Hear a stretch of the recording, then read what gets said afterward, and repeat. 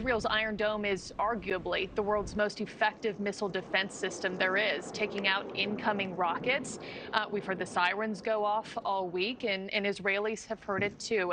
But it's faced its biggest test ever this week. The overwhelming number of missiles fired into Israel pushed the Iron Dome to its limits. Nick's here with more on this high-tech marvel. Nick, was it designed for this? Absolutely, and Markie, even in that video that you see, the minute the dome is activated, Israelis get an alert on their phone.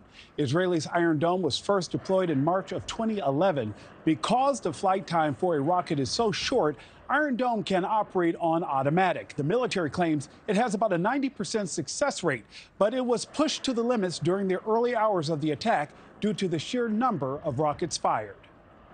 We will be flowing in additional Iron Dome interceptors so that they have the capabilities they need to sustain their Iron Dome defense systems. Israel says Hamas has launched more than 4,500 rockets, many of them intercepted by the Iron Dome air defense system. The Pentagon now scrambling to replenish Israel's arsenal amid concerns Hamas may have cracked the crucial missile defense system by simply overwhelming it. Battery of an Iron Dome would go up and knock out a missile.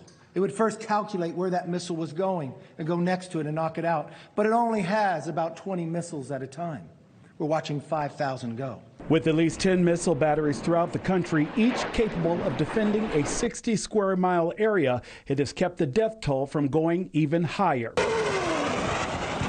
On Tuesday, President Biden promising to send more interceptors manufactured by Raytheon at about $50,000 each. Their plan was to build enough missiles to overwhelm, and that first set of missiles to be dumb missiles, until you took out all the ability in the Iron Dome to knock them down. Then you send the precision-guided, long-range missiles.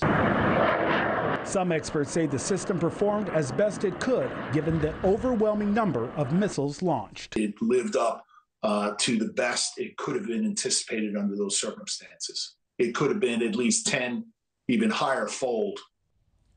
Markie, 2 more points. Iron Dome's interceptors only hone in on slow, low-altitude rockets that are headed toward populated areas. And a growing concern, Hezbollah and the missiles fired just this morning at an Israeli military position.